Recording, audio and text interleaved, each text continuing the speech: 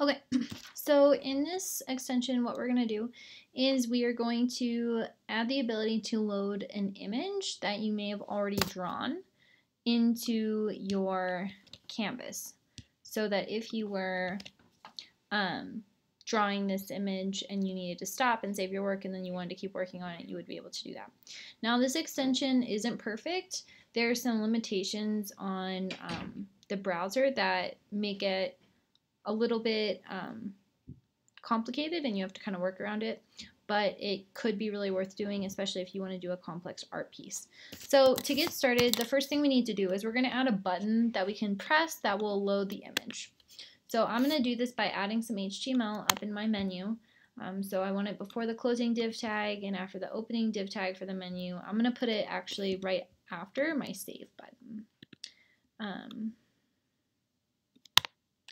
So I'm going to say button ID equals, and I'm going to call this one load, and then I'm going to call it load image. Say load an old drawing. And I'm going to close the button tag, save, refresh, and now I have a button. It's a little bit of a long text, so I'll say load old drawing. There we go. Alright, the next thing I need to do is I'm going to save myself some time and declare a variable that gets my button. So underneath my var canvas, I'm going to add var button. I'm going to call this button load equals document dot get element by ID. The ID we said was load image. Semicolon. Make sure you check your spelling and capitalization and it matches the ID that you have for your load old drawing button. The next thing I can do is we're going to actually add an event listener that listens for that to click. Once it clicks, we'll actually write code that will load an image from your desktop onto your project canvas. Now, if your project is in your documents folder, then you're going to need to have the image that you're loading inside your documents folder. Basically, your project document, your Matisse first last name.html document, needs to be in the same location as the image you want to load for this to work. So just to show you what I mean,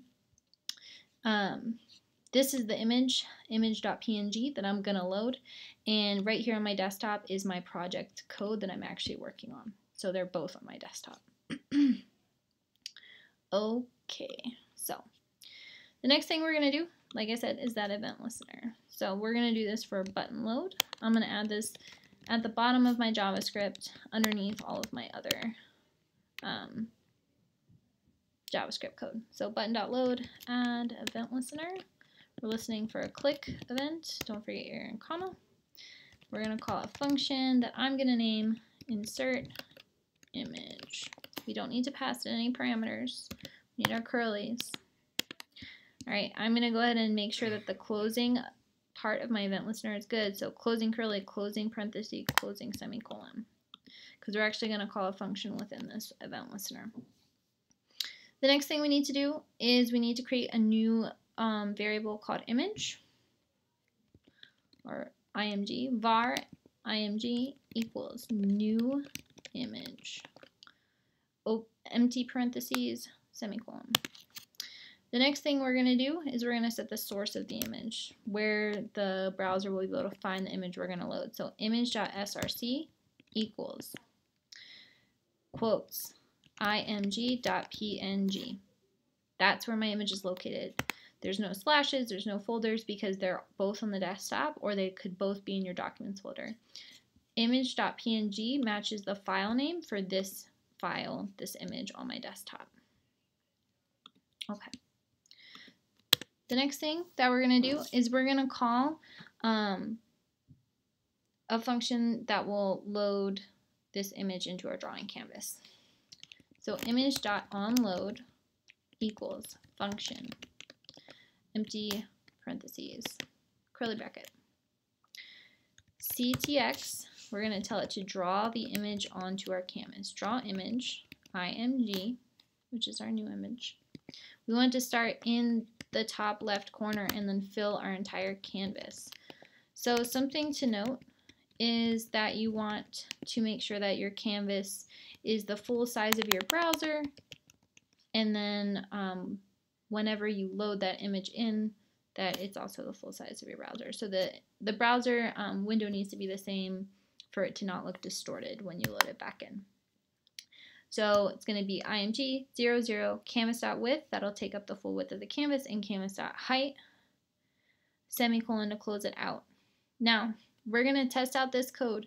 When you save your image, so if I press the save button, this image that pops up when I right click and click save image as, I need to save it just as image, or IMG, I'm sorry, on my desktop to replace my old image.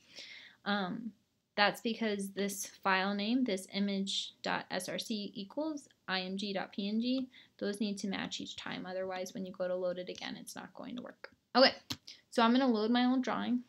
I'm going to save my work first, refresh my page, press load drawing. And we can see that this old drawing that I had came back up. I can still draw on it and keep going with my work. Now the part that gets weird is if I press save again, nothing is going to work. This is because, and you can right click, click inspect element. There are some things that the browser is trying to prevent you from doing. It's not going to let you draw an image and then save it again because it doesn't want you to make changes to your local files. So there's still a way to work around this. You can go ahead and close that. You can actually just right click on your canvas, and let's say this was your final drawing, you can click save image as. You can say IMG, it's still going to be on our desktop. This is going to replace our old file. We'll say yes, replace it.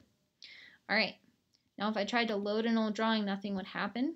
What I need to do is refresh the browser. And I can click load old drawing, and my updated drawing will come back in. So it's not perfect, but this can be a really good way to save your progress if you're working on your artwork. All right.